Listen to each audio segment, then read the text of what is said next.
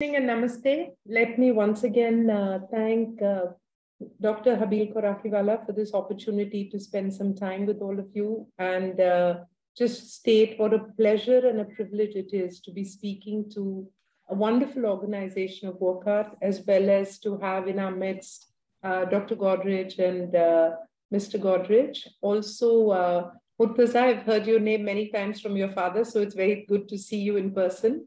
And my congratulations to every member of the Wockhardt team for the tremendous organization that you have built and the milestones that you've achieved. I think all of us in the healthcare arena have been through an extremely challenging and taxing time. And, you know, people say that difficulty builds character. You go through these things and you become stronger and more resilient. I think all of us also realize that situations like this reveal character. Organizations that had invested in quality, that had invested in their people, that had built agility and resilience, were able to literally pivot their operations, their teams, and enable to do things that they had never dreamt they would have done before. And so, you know, I think that operational excellence is so much about taking the ideology of, or the vision of your founders or your leaders and ensuring that this is practiced down to the last, you know, kind of microcosm within the organization. And whether that microcosm, you know, speaking from a hospital environment or a healthcare environment, which is the only, you know, kind of space that I know, you know, so whether it is the security personnel and the way he guides you, or post-operatively, you know, what you see and what you hear, because your surgeon may have done the most outstanding surgery. But if the nurse in recovery, while you're coming out of anesthesia, is busy talking to her friend on the phone, you're not going to feel very reassured about what's happening in that environment. So this ability to transmit first the ideology of excellence down to the smallest microcosm within the organization is my simplistic view of quality and operational excellence. And so truly, while we focus on process and technology, I believe it is strongly about the people. But the world is changing very fast. And, you know, last week I was reading, you know, something that Peter Diamandis said about the impact of artificial intelligence.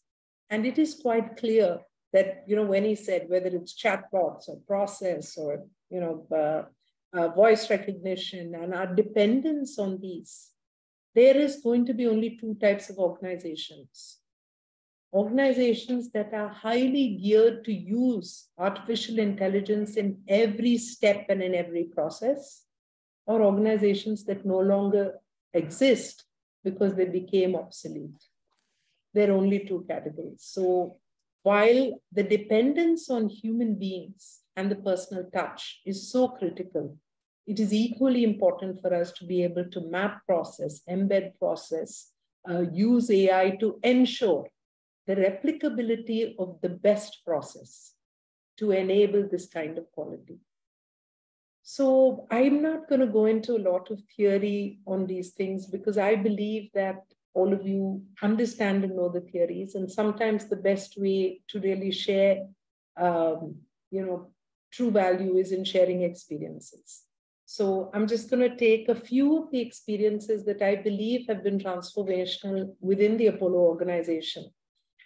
But before that, I think that, you know, there's a lot of commonality between both our companies in that we are both, you know, founded by visionary chairmen who came in and said, let me start and create something. So my dad came back from the US and started a cardiology practice. He used to work in Mass General. He started a cardiology practice. He set up what was then the best clinic. He used to, you know, treat people. He did the first treadmill test ever in India was in his small clinic. He set up an ICU and he saved a young man from his heart attack. But at that time, there was no credible heart surgery program in the country. The success rate for heart surgeries in the 70s in Indian cardiac programs was about 70%, while the global best practice was upward of 90% success and survival rate.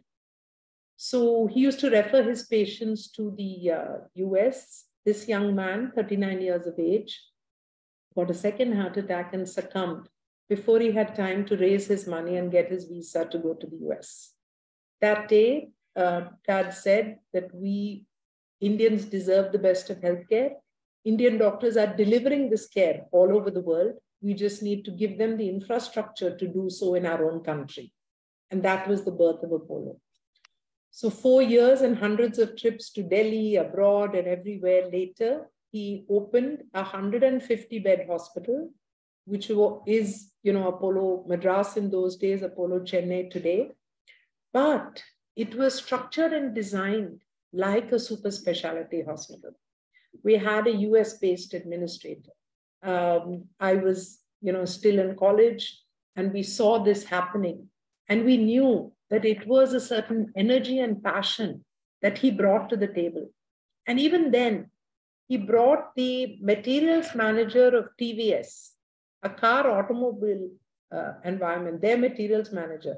And he said, if you think that a car factory has complexity, come in and see a hospital. We have 7 times the number of material items and the criticality of them. If you're delayed in a car part, maybe your car won't go out for a day. If you delay a material in a hospital, somebody's going to lose a life. That man signed up. He brought in a human resource person from one of the largest, Chennai-based companies at that time. We had a US-based CEO. And the reason I'm sharing this, and then we had Mr. Charco, who was actually the CEO of Spencer's, who became our CEO. And Spencer's was a hotel chain at that time, which Taj took over later. Because he said hospitality combined with operational excellence, with materials management, with human resources, will support our doctors in delivering the best care. But as all of us as quality people and people pursuing excellence know, that excellence used to be measured in those early days by infrastructure standards. Does the factory have, a certain space? Does it have windows? Does it have this much lumen lighting? And then the measurement of quality moved to process standards. Have you trained your staff? Do you have fire drills, etc.? And then quality really became what we are hearing today, or what we're all practicing today, is outcome-based. Because what is your throughput? What do you produce? What's your defect rate? Or how many patients can you deliver within a certain period of time? And what is the NPS score of those patients or those customers? And the reason I'm telling you, I'm coming back to my story, is that in the first year of Apollo Madras, with a heart surgeon who was operating in another hospital in Chennai, because of these processes and this leadership and this reorganization, the success rate of cardiac surgery moved from 76% that he was operating at, Dr. Girinath was operating then, to 93%. And when he presented at the cardiology conference, nobody believed him. And then the next year, he went and presented that my success rate is now 98%. And then he went on to 99.3%. He has done the largest number of individual heart surgeries in the world with a success rate of above 99%. And the rest, as they say, is history, because Dr. Girinath not only has done this himself. When he finished his 25,000 heart surgeries, we congratulated him on his number and his success rate. And we also analyzed that he was most proud of the fact, not that he had personally or his team had done 25,000 surgeries, but that he had trained people. And of the 120 credible heart surgery programs in the country, 94 of them had people that had been trained in Apollo. And that is because replicability, process focus, quality, and therefore excellence, operational excellence, were really what we had embedded into our ecosystem. So it was a replicable model that we could train and send people out. So I think it is this core philosophy of finding ways to do things well, and then doing it in an environment that is scalable and replicable and repeatable is really what we focus on. But I think operational excellence is now taking a much broader view. It's also looking at competitive capability. It's your input cost. It's your just-in-time inventory. It's your ability to drive overall value to the customers. And it's not so much about macro outcomes, but also about micro inputs. And that's where the technology-driven companies like the Googles and the Amazons of the world are transforming the way we have to keep looking at healthcare. But also, the interesting thing is that operational excellence is like a video game. You achieve one level of success and you're super happy when you get there. But the next challenge is going to come, and the next challenge is going to come, and it's going to get tougher and tougher, and you want to keep moving. So the crux of excellence and operational excellence in our mind, and what the Apollo team is to always stay in the game, keep working at it, because while perfection may not be attainable, if we're chasing perfection, then we will catch excellence. So that's very, very simplistically what we're trying to do. But moving on, I want to share a few more stories. One is related to COVID and about the power to use technology, interestingly. As you all know, one of the biggest demands on our ecosystem was really to serve differently.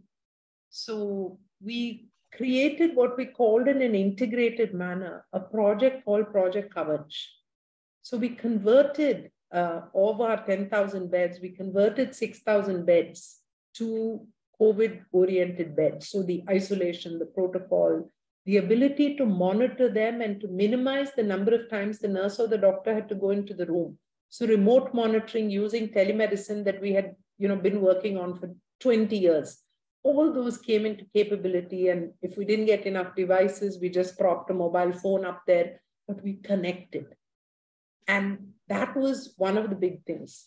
So we had the beds, we scaled on the supply and the pharmacies. So I think that time we had about 4,200 pharmacies. Of those pharmacies, 3,800 pharmacies continued to work 24/7 with the supply chain working. So the back end of getting police permissions, moving inventory, getting stock, all these are the core foundation of operational excellence, which cannot be created overnight.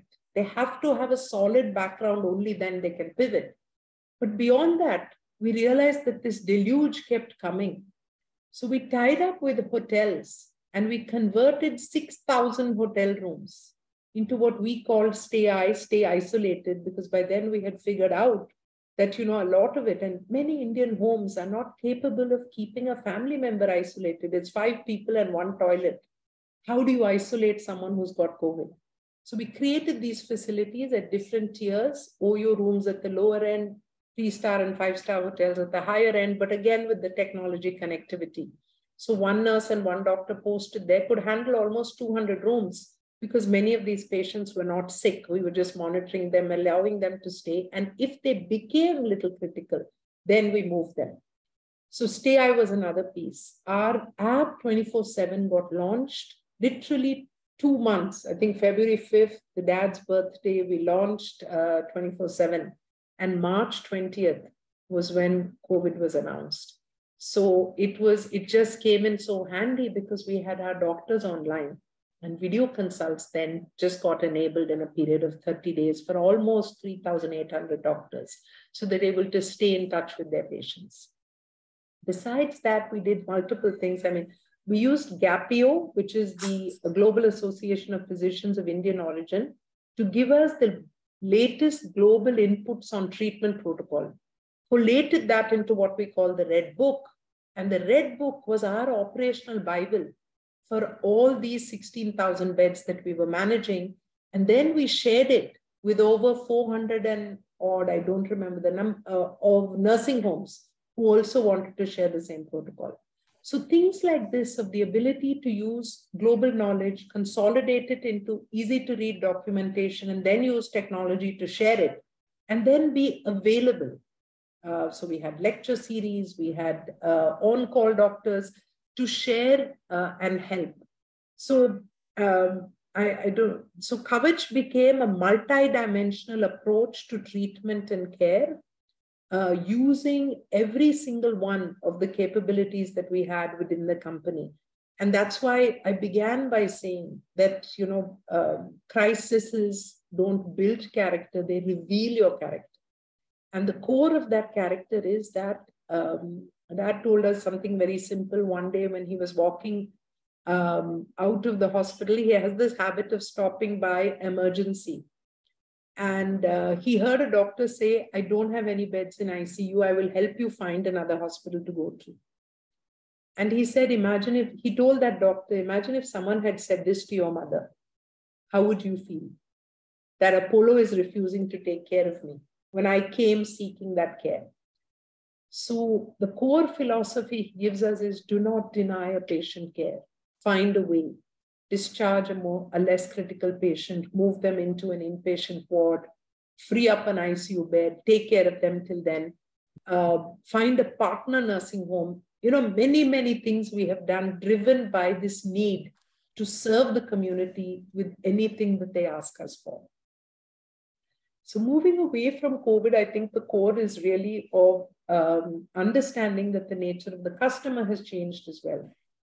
So this demanding customer is translating into reduction of touch points, self-help kiosks, online apps, delivery of medicines at home. And that's 24/7. You can do a consult, call a phlebotomist home, get the result in 2 hours, have your medicine delivered within half an hour after that. So all these are disparate companies and disparate systems that we had to tie together to create this seamless continuum of care and capability to treat our patient. So I was going to tell you about one of the new systems that I'm really, quite excited about. And this came out of our diagnostic team because there was so much pressure on this team during COVID. So we created a phlebotomy team, which, had started with about 60 or 70 phlebotomists, but we now have, an upward, the number of phlebotomists, but we used to have about 4,000 to 8,500 tests per day. And the average productivity of the phlebos was about 40%. We put in what is called dynamic rostering. The IT guy who helped build that used to work at Swiggy. So we brought in that capability and technology. And so all our phlebotomists have this geography-based, PIN code-based pointer.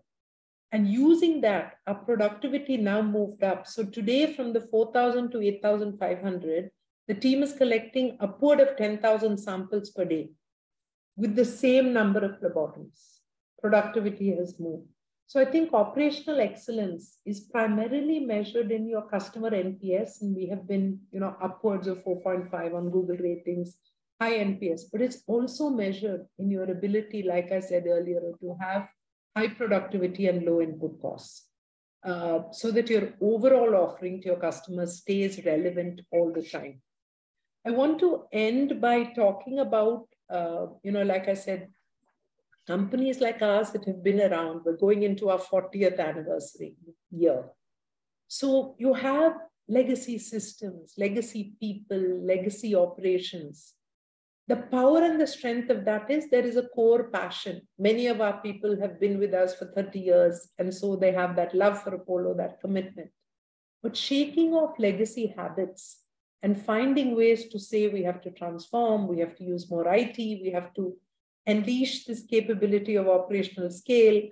If we tell 5 years ago, if we told one of our CEOs, purchase is a central function, he would say, why don't you trust me? I know I'm doing very good purchase.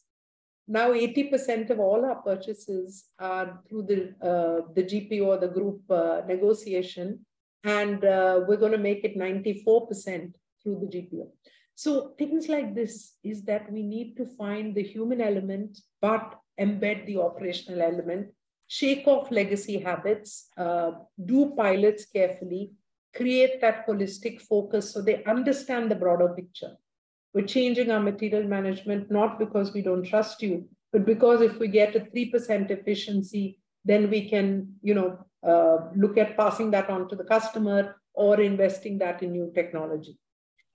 And, quick wins to establish momentum in change, building technical systems, ensuring that your teams, the attitude, the leadership are all aligned. All these are things that all of you, probably know. But I think the most powerful change leader is really the leader at the top, number one, but the leader who's able to carry the whole team together and showcase small successful pilots. So when we implemented a movement activity-based automated little tag for our wheelchair boys, and that changed the way we brought productivity. And so we didn't have to tell them, look, we know you're sitting behind that door, drinking coffee or on your mobile phone. We made them feel the call from the customer and drive to that, I want to serve because the customer is waiting for me. So when you change the onus, then you're not tracking them for productivity, you're inspiring them to serve. And I think at the end of all operational excellence, you can do the supervision, you can do the technology, you can do everything, but it's primarily about inspiration and leadership. So thank you for this opportunity to share some of these thoughts, and I'm very happy to answer any questions.